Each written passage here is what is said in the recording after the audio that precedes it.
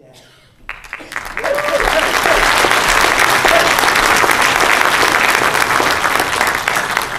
Can all of you hear me?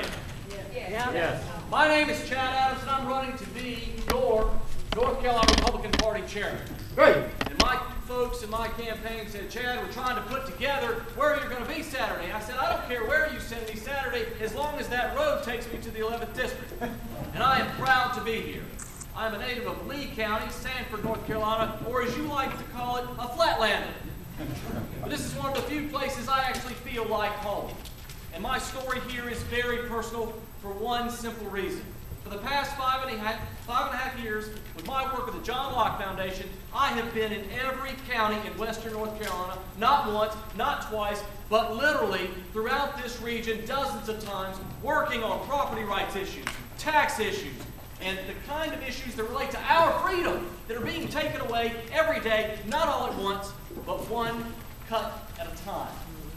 Last week, I took a swing through here and met representatives from every one of the counties represented in this room. I went to a tea party in Buncombe County and just missed the one up in Franklin. And what I was amazed at, this is an incredible grassroots movement that we have seen across this great nation. It is a conservative movement, but unfortunately, it's not a Republican movement yet. It must be. It must be part of our party if we are to gain ground and start winning elections across this great state.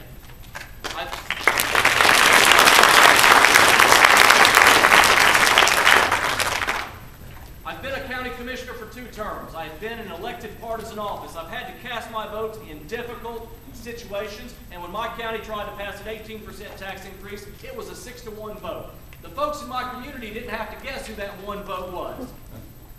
That's the kind of chairman I think you need.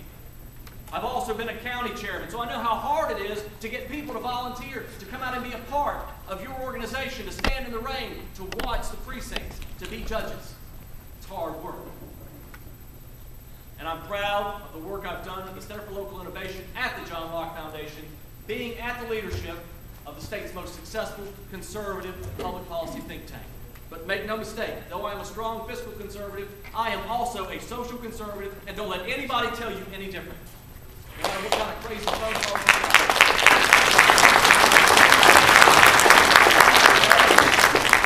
3 things very quickly our party needs to do. We must restore the faith in our party. The issues that have been ours for decades have been taken from us and marginalized by us, by those on the left who claim we're not a conservative party. We are. We will restore that faith. Number 2, we will restore the financial integrity of our party, because when people believe in us, they will believe in our party and they will give again, just like you do in church when you believe in your church.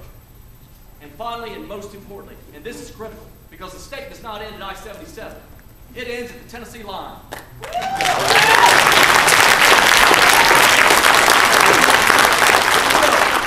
We will, and I will, as your chairman, make sure we do a 100 county needs assessment to figure out where our counties are, where their strengths and weaknesses are. We will rebuild these counties. We will take the strong ones and find out what they do right. We will take the weak ones and we will make them better. We will be stronger and we will win elections, because the issues are ours. The state thinks like we do, and I need your help to make it happen. Hope to see you in June at the state convention in Raleigh. Look forward to your support and your vote. Thank you so much.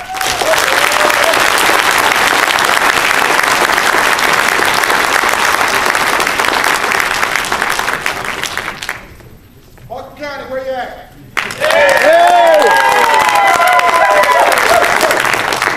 I had to do that because I knew I used to have some fans in Buncombe County. My name is Tim Johnson, and I'm running for state vice chairman, and I'm also the county chairman for Buncombe County. I'm here, and I want to say real short, because I know you all didn't come here to listen to candidates that are running for statewide positions talk a lot. But I want to tell you that I've had an opportunity to travel the state. And we've done some great things in western North Carolina, but we've got a lot more things that we can do. And some people will spend a lot of time talking about some things that didn't happen in western North Carolina. And I think we all can have some accountability for some things that didn't go as well as we wanted them to go. But in 2009 and 2010, we have an opportunity to reshape. Not only reshape our party, but we reshape the landscape in western North Carolina. We shape the landscape in North Carolina. That means that we take ownership. We take ownership of our party, and we become that party that is truly inclusive. One of the things that I've said, and I've said throughout my time as the county chairman for Buncombe County, is that the first priority is our principles. Knowing and understanding our party principles and what those things mean. And in particular, we say that we're closest to the people. and what that looks like. And so I've decided that in my campaign, what I believe is really important is not talking about the power and the prestige and the position of being elected state vice chair. There are some people that will tell you that this is all about a status symbol. 21 years in the military, I will tell you that I didn't always have an opportunity to be about a status symbol. It was about serving this country and serving and preparing to die for this country. But first and foremost, it was about people. People.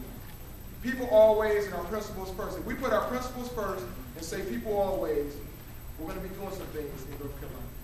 And that's what America is looking for. And it's looking for a new sense of direction, a new sense of ownership. You know, it's hard to follow behind Chad and, of course, Congressman Taylor. Congressman Taylor has been serving as a public servant for the last 40 years. We talk about his reign as Congress, but he also served as a state representative in the state senate out of Transylvania County.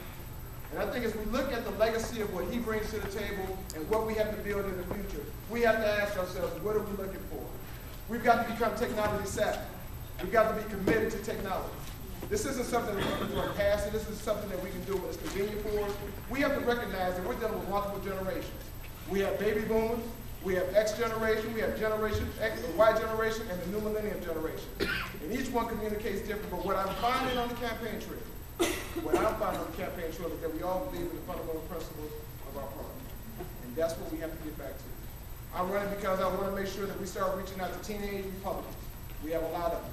And we need to be talking about not just 2009 and 2010, but that presidential race, because I'm tired of Barack Obama claiming Abraham Lincoln as if he's a Democrat.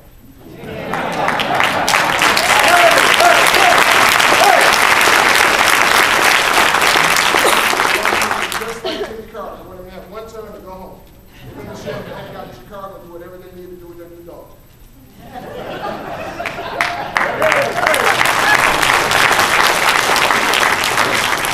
The other thing I want to take as it relates down to priorities of teenagers and college Republicans and young Republicans, we also need to redefine what conservatism looks like in North Carolina.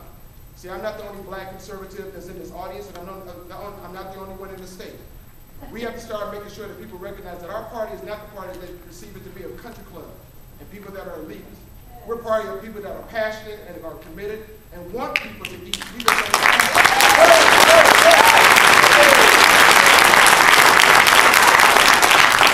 Finally, we have to get serious about this technology. Buncombe County, we're on Facebook, MySpace, Twitter, Meme, multiple ways of communicating. Why? Because we recognize that we've got to communicate with people in multiple ways. Doesn't mean that we forsake the 42-cent stamp, but it does mean that we have to reach out differently. We've got to shape our party differently. We've got to stop spending so much time about what we disagree on and focus more on what we agree on. People like to cite Ronald Reagan, so let me go back to one of those things that he said. He said about 11 commandments. Don't do what? The other thing is that we agree 80% of the time.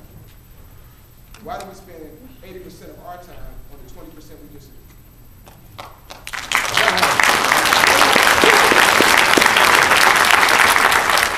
So I'm running for state vice chair. I'm asking for not only your vote, but your investment. Regardless of what happens, I'm going to be out there doing what I feel I need to do as a party leader and a party person. But more important, I'm committed to making a difference in our party. Starting this year, the municipal races that we have in Western North Carolina, we can't wait to 2010. We've got to make some changes this year. Even though they're not partisan, we all know they're partisan races. And we need to start acting like it. Thank you very much.